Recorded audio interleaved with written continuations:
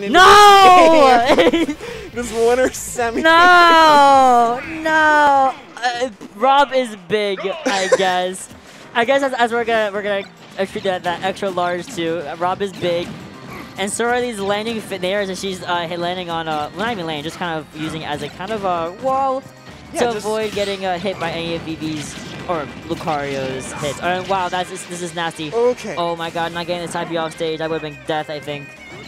Maybe, and I mean, you know, that's huge against Vivi's Lucario, because I mean, you know, Vivi takes aura and runs with it, as any good Lucario should. But I mean, Vivi's pressure is just so insane. Oh yeah, Vivi's shield pressure is absolutely insane if he's able to get Aura Sphere right against your shield. And you almost can't do anything about it because he'll just back air you or literally just Aura Sphere and you'll die. Or he can just command grab you. Or command grab you, yes! Don't let go of shield. It's you so can still scary. just die. So again, this is very, you know, we've seen the match over and over again, and it's never consistent. You always see someone else wins in the end. And that's what I love about this matchup. You never know what to expect. It's never like an easy win for Dill, easy win for Vivi. They both have to sweat and actually play out of their minds, which is what Vivi's doing right now. Both characters at pretty much almost the same percentage. All right, looking for the back air ledge, not quite finding it. Oh my god, that's so scary. That's so scary. Arm rotor. I've been seeing her do that, pull that out way more often now, using the arm rotor as a reflector that it is. And Dill, had that been a fully charged one, it would have broken his shield. Yeah, Dill wasn't able to get the tech read there, giving Vivi another lease on life to just pressure with this 100% aura right now. All right, not able to find the up air follow-up, but Dill stuck on the Pokemon Stadium 2 platform. I know, she has to really try to make it back to the center stage, or else Vivi's gonna take this stock from her, like the first one, and run with it, with aura and with rage. Yeah, you can see how huge that Aura Sphere is getting right now. All right, gain that up air. I really like the idea from Vivi to go for get up attack there, to try and catch Dill, you know, poking her arms up with the up air to really interrupt it, but it just didn't quite pan out. I think it came out a little bit too early.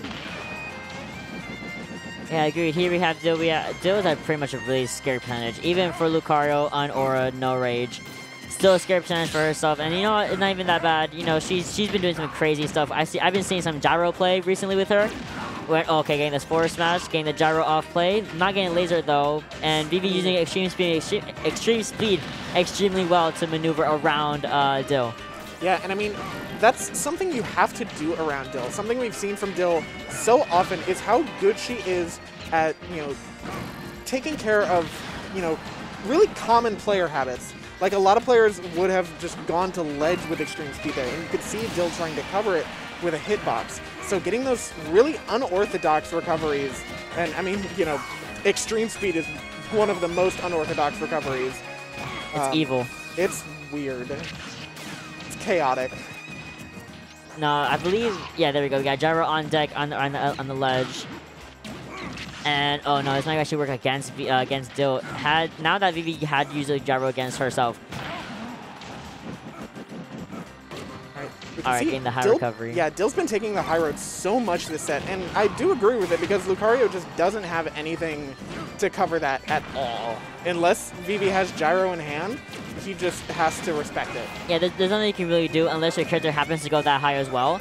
Yeah, you're gone. There we go, the Aura Sphere into Force Palm.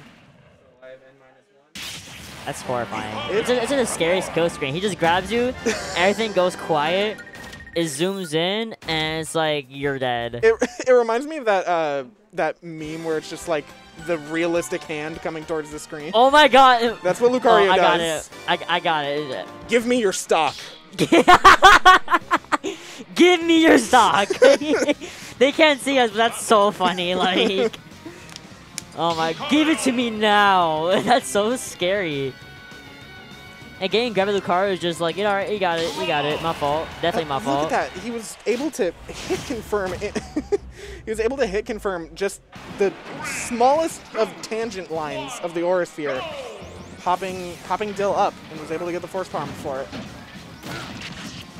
All right, we're going right back over to PS2, as we do over here at that waypoint, as you know.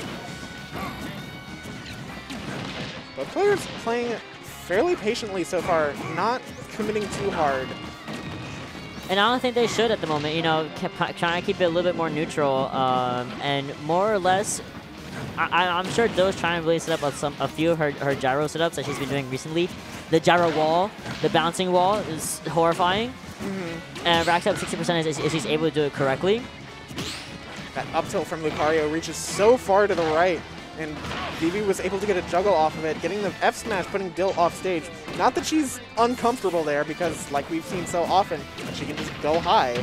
She can go high, she can side B you off the stage, she does not care if she's off stage, but what she should care about is Vivi is slowly starting to get more aura and more rage set onto Lucario, making him more of a devious character to even play against. And also, can we just take a moment to really acknowledge Vivi's movement with Lucario in recent days, loving the wave dashing, the B reverse, and a little bit of that shield pressure actually we were talking about earlier. Yeah, Vivi, I think, was looking for a ladder combo right there because you can ladder Aura Sphere charge. Oh, that was great timing on Vivi to really catch her slow falling. Reaching speed back on stage. Yeah, and of course, waiting it out. Good. Yeah, Vivi delaying that extreme speed because he can. There we go. Dill just barely not able to get that forward air. Vivi with another lease on life. 130% of aura. Dill has to be careful. Oh, absolutely. But so does Vivi because yep. The laser, not quite. And that's the maneuver. Such an insane angle. Do it again. That's insane. That was actually beautiful on Dill's part, catching Vivi. Vivi's recovered like twice with extreme speed, which is so difficult to do in general. It is. And, I mean, good on Dill, not letting Vivi get a cent of extra credits, bringing this right back to even, fresh second stocks. No, literally, like she was like, "You're not gonna actually touch me," and it's gonna be really funny. And it's funny because now Dill has 41% on her. Wow, I love when things go a complete opposite of what I say. Yeah, no, Vivi certainly no slouch with those low to no aura combos. Oop, down tilt pressure. Ooh. All right, that was a good confirm with the nair into the dash attack. Good use of the forward air by Dill to catch Vivi's movement. And again, just Vivi has to respect that when Dill goes high. Yeah, Vivi really does have to, you really do have to respect Rob in general when he goes high, but you also have to respect this Rob on ledge, trying to edge guard you. And if you do putting a complete reversal, throwing Dill onto the side of the stage, again, cannot contest that whatsoever. Yeah, and even with Lucario's up air, because Lucario up air doesn't have much of a horizontal hitbox, you really have to aim that. So when Dill is able to get that drift that she had, Vivi's just not able to contest it at all. We can see Vivi, trying to jump up and find something, but committing to those options is what's letting Dill come back down. Great punch on the oh. Wow. Now, not only did you get hit by a laser, you got hit by the laser twice. Right, such a high percentage for both players. Avoiding the side B, that would have definitely been death for Vivi, and he's gonna get the up throw.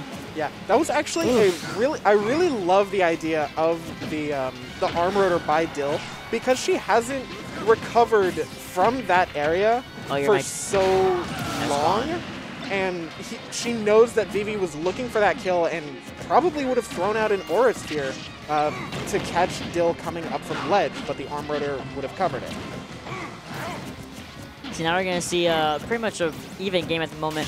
Vivi at 28%, and honestly could be last game for Vivi, or we could go to a game 3 situation if Dill's able to kind of take it out. She has been doing extremely well, getting 57% off of Vivi, and nothing on herself, and only stacking it up with all these down tilt to up throws. I mean, up airs. Right, Vivi getting a quick combo of his own, not putting a whole lot of percentage on Dill, but every little bit counts, especially with a heavy boy like Rob. Definitely heavy boy like Rob. Anything really counts against Rob, and especially Dill's Rob, That was such a scary, just Vivi walking up on Dill's shield right there, especially because, Dill was turned around. She couldn't really come out of shield with much. Okay. Yeah, Dill trying to do a lot of these down tilt pressure, and she's doing an amazing job. It might be if she's able to do a side B, possibly a fair there. Not able to close it out, and that is just giving Vivi rage and aura. Already at 120%, you know, you could just die to a Force Palm right now. Or die to That was down such throw. a good setup. It's a up tilt. Oh, Oh, no. Not even getting the up mash air. by Vivi. And Vivi's mash game is absolutely insane. And no, there's no way. Oh my god! Such good movement to bait Dill jumping out of shield. Vivi was just able to capitalize on it with the up air. And we have the last stock right here. Yeah, right there. Vivi jumping towards Dill's shield and just like, hey, you want to do something? You want to pick an option? Here we go. Oh yeah, so he completely just caught her jump out of shield, and had he. It was honestly detrimental for Dill, because had she jumped her shield, she would have gotten hit with the up air. Now that she jumped, she got hit with the up air. There's almost nothing she could do besides roll to the other side of the stage, or other side of the platform, in order to get out of this kind of situation that she put herself in. Wait, what percent was all that? Like 96 after hit. Yeah, she was at 95 before, I guess. Oh, okay, I see. And then she took like 1%. Funny. Comes back down, and like we said, Lucario at 146% with aura is horrifying. That did 114. Wait, what? 114 minus 96. That was about 18%. Like see, I'm not good at math, so this is how my brain works. Yeah. I saw 96 jump to 118. In my mind, oh my god, that's like 50% damage.